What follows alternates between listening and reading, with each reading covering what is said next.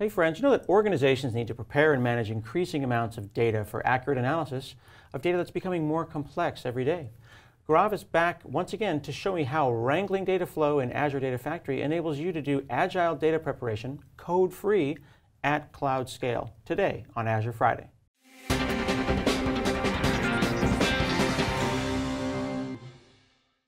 Hey folks, it's Azure Friday. I'm here with Gaurav, who always brings me amazing new features in Azure Data Factory, just churning out great new stuff.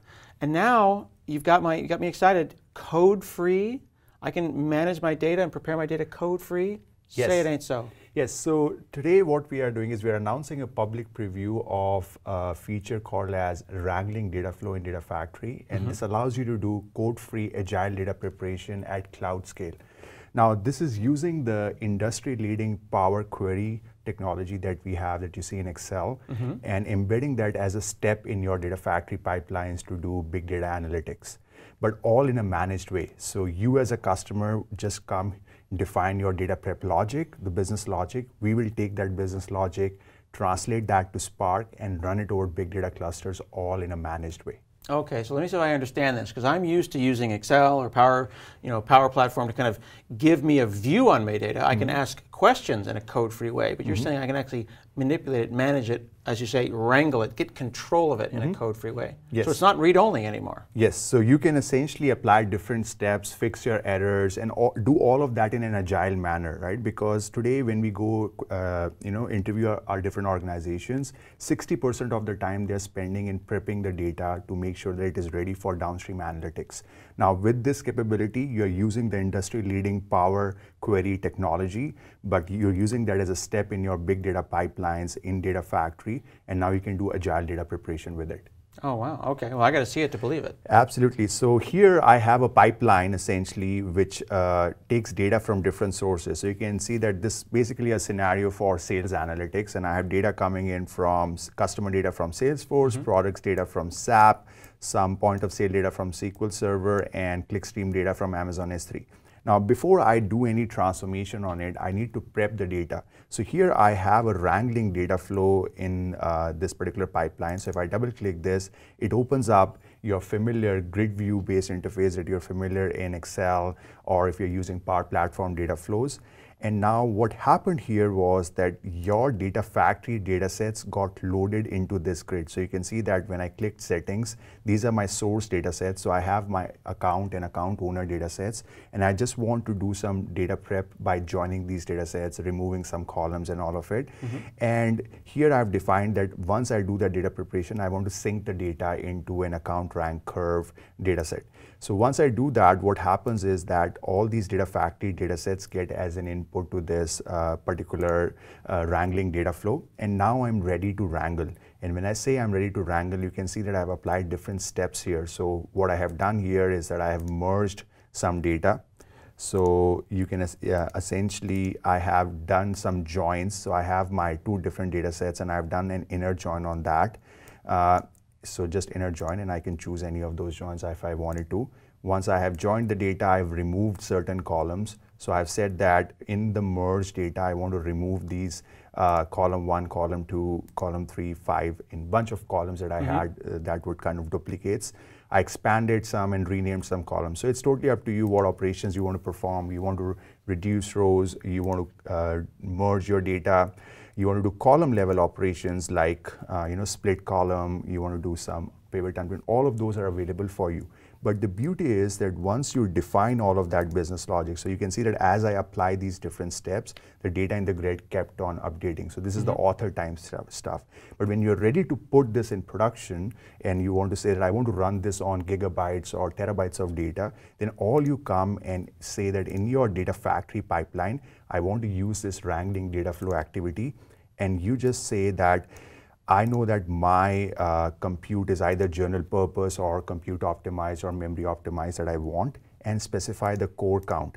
We will automatically spin up the infrastructure, take this business logic, and if you guys are familiar, what this is generating is an M query. So if you guys are familiar with the M language that Excel uses for these pivot and pivot operations, it takes this M query, translates that to Spark, and run it over big data clusters all in a managed way. So you as a customer don't have to worry about anything. You don't have to set up any of it, think about any of it at all. No. So you've taken what used to be something complicated, where you need to know Spark intimately, or you need to know M language intimately, but this looks a lot like Excel. Exactly. It's kind of an Excel-like experience. I mean, I've certainly taken a few thousand rows in Excel, and you know, we do simple copy-paste, we remove a column, we merge two columns together. We're doing those kind of things, except I'm doing it at cloud scale, terabytes of data. Exactly. And so this is all cloud scale in a managed way via Spark execution. That's basically what we are going after. And as I mentioned, that this is using the industry-leading Power Query technology, which is already a proven technology, has been used in Excel, has been used in Power Platform data flows, and we are not reinventing the wheels here, rather than using the same technology here. And you're putting these tools in the power of the business analyst, or someone who may not have or be interested in having the skills to go and do these things. They just want to combine two columns or split first name and last name apart, and they need to do it on gigabytes of data. Now they can in just minutes. Yes, exactly. So now you don't have to write code for it, right? Because earlier you imagine the customers would have to write a Python script, or they would write a .NET code in order to achieve this. Now it's just few simple clicks, and all in a managed way, right? We take that business logic, run it over gigabytes, terabytes of data for the customers. It's also worth pointing out that I noticed that just like Excel, you've got the column experience where you can right-click and do it in a very kind of UI-focused way. But I also noticed a couple of times you opened up the formula up there, which I could then write as well. Yes. So while it's code-free, if I'm familiar with formulas, I could be code-free but not formula-free. Yep. So you as a customer, if you know how to write the M language, you can essentially come and put your stuff over here. Yeah, just jump into advanced. But Exactly. you've got beginning, intermediate, and advanced, which is really great. Yes, so it's totally a choice as a platform we are enabling for customers in whichever way they want to go, and use it in a code-free manner or use it with code. And now when I go and do this, I monitor it in the same way as anything else? Yes, so once you do this, right, and once you say, yeah, this is the Wrangling data flow I want to run in Data Factory, and you set it up as a step in your pipeline, so you can essentially go debug this as you are building it, put breakpoints, run it. But once you are ready to run this on a cadence, you can come here and put a trigger on top, just like you would do on any other pipeline in Data Factory. And once you do that, it becomes available in our monitoring interface. So you can see that I have this sales analytics. So I just went to my monitor tab and I'm looking at my pipeline runs. And this is the sales analytics pipeline that we just ran. And then there is a Wrangling data flow activity as part of it. And you can see the monitoring of that. So we have complex monitoring available for you. You can know at each step how much data came in, how much data went out. You can know different information like partitioning information, how much stage time it took, how many columns were dropped. All of that information is available right at your doorstep. That's amazing. It's a full, almost a full programming IDE, except there's no code. Yes, exactly. Now, is this available to everyone? So we are announcing the public preview today. So it is available for customers today to use it, and they can essentially go build their data preparation workflows and use that as a step in their Data Factory pipelines. So we have full documentation available for this. There's a blog post that went out today, which you can essentially go read to learn more about this Wrangling data flow capability. And then folks can go to the docs.microsoft.com and look at Power Query, and then also on your GitHub, you've got some information about Wrangling data flows. Yes, we do. Fantastic. I am learning all about code-free agile data preparation using the Wrangling data flow in Azure Data Factory today on Azure Friday.